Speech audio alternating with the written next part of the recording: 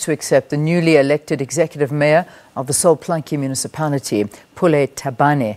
The mayor, who is an ANC councillor, was elected through a secret ballot during a special council meeting with 64 councillors taking part. Thabane won with 33 votes against the 30 of his counterpart, Patrick Mabilo. The ANC is accusing Thabane of collaborating with opposition parties to get elected. Keith Sayster reports.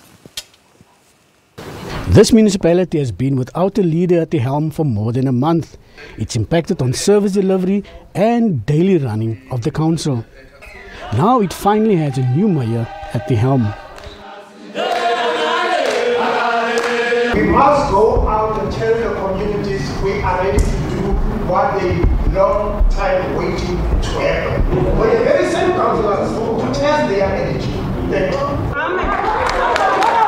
But his appointment is not welcomed by the ruling party. Condemning the appointment, the regional branch accused the mayor of colluding with opposition parties in achieving the win.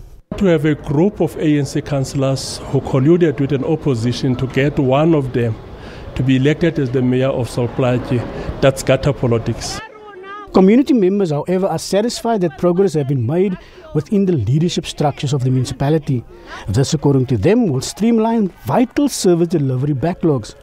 The city of Kimberley earlier experienced violent service delivery protests, with residents accusing the municipality of mismanagement and charging high electricity tariffs. We welcome the new mayor, and we are happy that at least there will be direction in this particular municipality with a mayor at the helm.